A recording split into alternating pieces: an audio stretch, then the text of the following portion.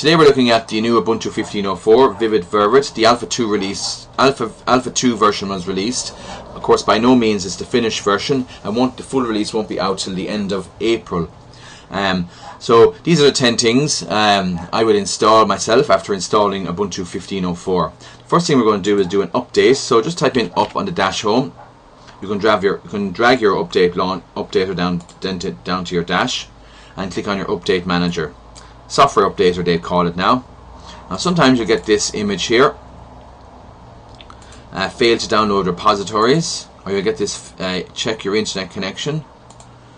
But eventually, after clicking a few times and stuff like that, I was able to do an update on it. So I did an update. That was the first thing I did, and then what I did was I did a restart on the machine. So I'm going to click stop on that update as it has been updated.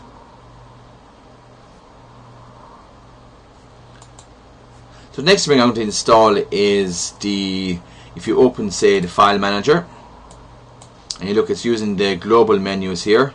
So we're going to change that to your local menus. So we're going to System Settings. I have it actually opened here. And into your Appearance, Behavior, and you see where it show the menus for a window in the menu title bar. So now you see, if I minimize that, you can see your menus are here in the title bar. I think that's easier to move the mouse from just there rather than up here all the time. It's using a version, of course, GNOME files 3.1.4.2. So the next thing I would install in it now is I'd open the Ubuntu Software Center, and we go back to System Settings first for a couple of things here. Your Appearance.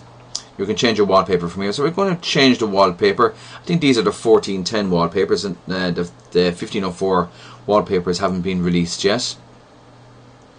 And I'm looking to see which one I change it to. So that didn't work straight away. Not to worry. We're going now to Security and Privacy. This is an important part. Require my password when waiting for my suspend, so I can turn that off. I turn off passwords and stuff. Files. So this will record what applications you're searching for in your dash home here. So I've checked, of course, up software updates and the software updater. So you can turn that off if you want. You can clear your usage data here. In the search box then, you could include online search results. You can turn that off or turn it on.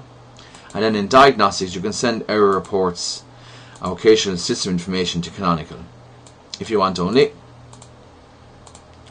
Another thing too in the all settings is brightness and lock.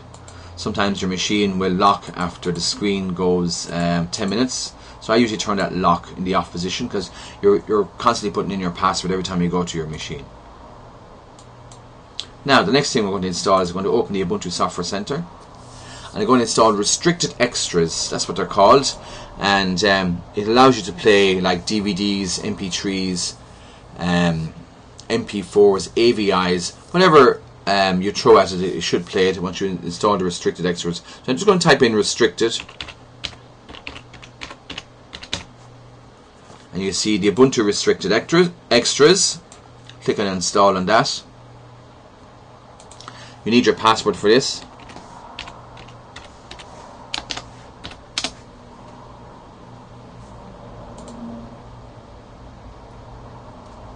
So it's applying change now for the restricted extras. Next thing I'm going to do now is I'm going to open up my Firefox web browser. So I can't see Firefox in the launcher. Just hit the dash home and just type in FIRE, and you can drag that then to the launcher. We'll open the Firefox browser. I want to change my home page rather than having the Ubuntu Google search page on it. I'd rather just change my home page to, I think usually I use Google. And there's a lot of customization here with the new Firefox. So https://www.google.ie, and just hit enter. You can see your home button is on this side. You can change that. We can also customize.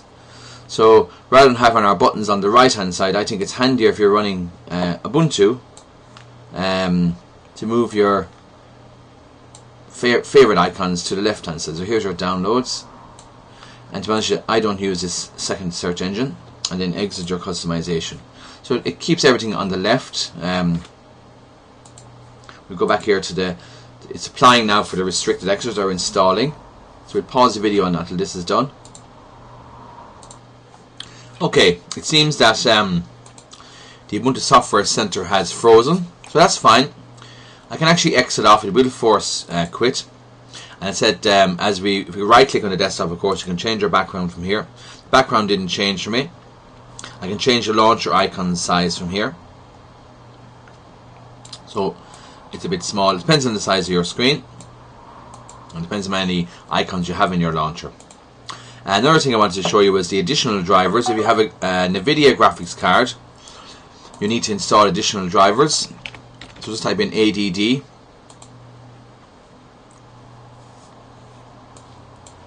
And it's searching for available drivers. We'll open the Software Center again. We'll X this off. And you see you have a force quit on it if you need to. And again, it's Alpha 2. And you can see here are the additional drivers. It's using the Novu driver. Here, Novu display driver.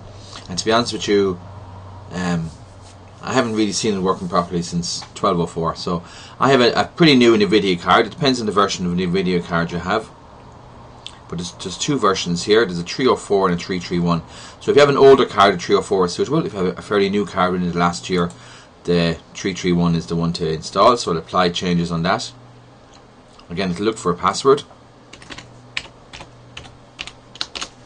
And when that's, if you have, say, an Intel graphics card, there's no proprietary drivers needed.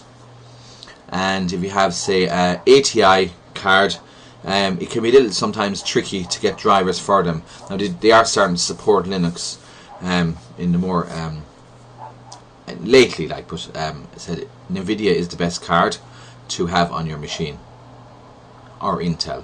I suppose most cards are probably, you know, in that range, NVIDIA or Intel or ATI now, but ATI is the least supported card. Of course, you can see Compass is running in the background, the way the icons open and close. And of course, once the proper software is installed for the card, you can install the likes of Steam and play Steam games and stuff like that. And so it's important that you have a fairly good graphics card. That's it. Alpha 2. I won't be doing any more videos until it's released. And thanks for watching.